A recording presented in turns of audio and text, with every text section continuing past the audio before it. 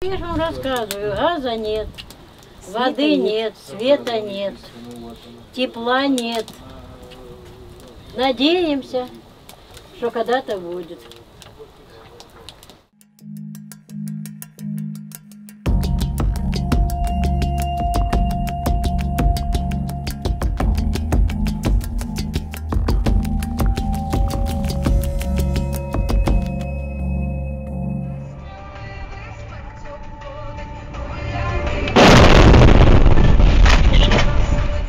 This is now the daily reality in Ukraine, a country plunged into darkness by Russia's onslaught of missiles. It is so relentless, it's been called the largest attack on energy infrastructure in modern history. The bombardment has left millions of Ukrainians without heat, light, power or water in the depth of a bitter winter. У мене є два одіяла. Я, чесно сказати, оце от пуховичок. Пуховичок у мене це є. Да. Це чесно, я не шуткую. І я так лягаю, а там я не плачу, я не прибідняюсь. Ну просто-напросто. Якщо не буде електроенергії, то і нам кирдик якась. Ніхто не возить, там Russia has attacked Ukrainian power and water supplies almost weekly since October, as its forces have struggled to hold ground and advance.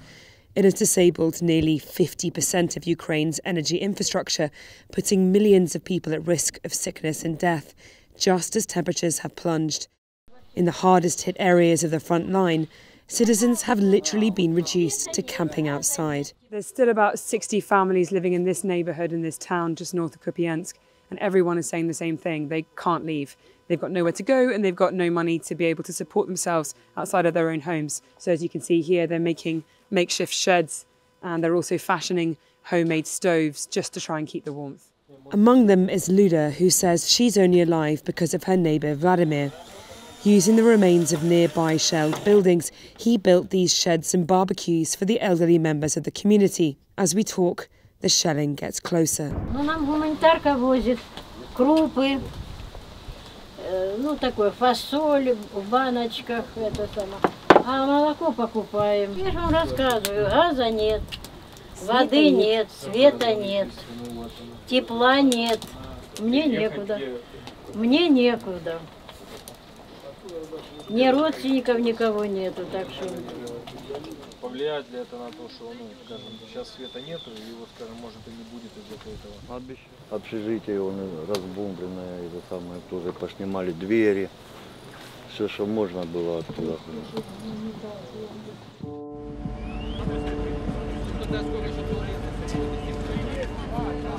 The attacks are so severe, Ukrainian officials have accused Moscow of energy terrorism and weaponizing winter to try to break the population.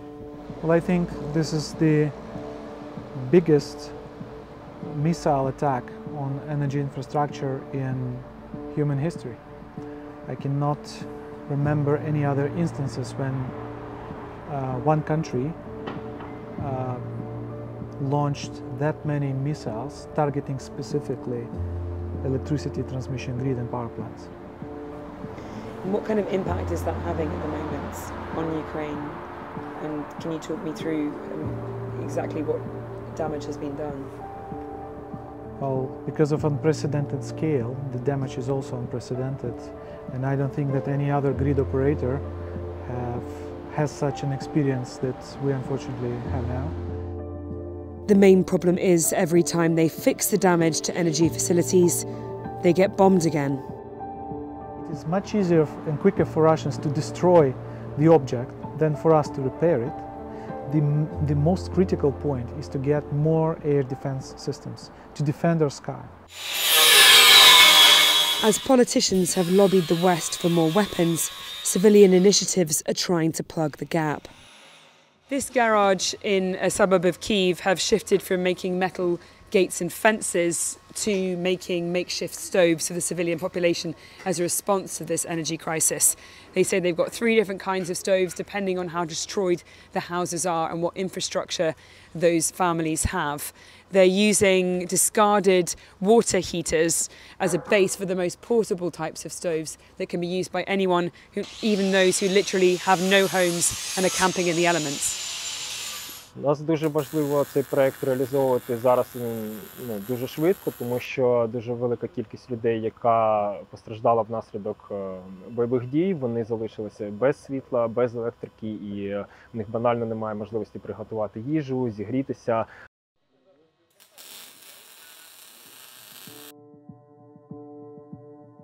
These makeshift stoves are being delivered to places across the country like Limen in the north, which was recently liberated from Russian forces but remains close to the front line. Like many areas, here families are reduced to living below ground to try to keep safe and warm. Конечно. Ну, нам выдало буржуйки. Дали буржуйки. Ну, дрова заготавливаем. Чего только выжить? Свет. Самое главное, если бы лето, мы не боялись, мы ж не думали, что вот это лето вот так вот. А сейчас боимся только зимы и все. А так... Despite a mounting humanitarian crisis, Ukraine's leaders maintain Russia's attempts to break the population won't work. І тому ми просто все переживемо. Щось поправимо, щось відремонтуємо, щось своє придумаємо, але в будь-якому випадку Росія Україну точно не зламає. І ця війна закінчиться тільки одним правильним фіналом. І цей фінал називається просто Україна. In the interim, for millions of Ukrainians, it is simply about surviving the winter. Вы думаете, зимой оставаться здесь или все-таки может быть? А куда ехать? И с чем ехать? Денег нету, работы нет. Куда ехать? Ну, в Харьков поехать, там тоже стреляют. Смысл? And for people like Vladimir, there's no way out.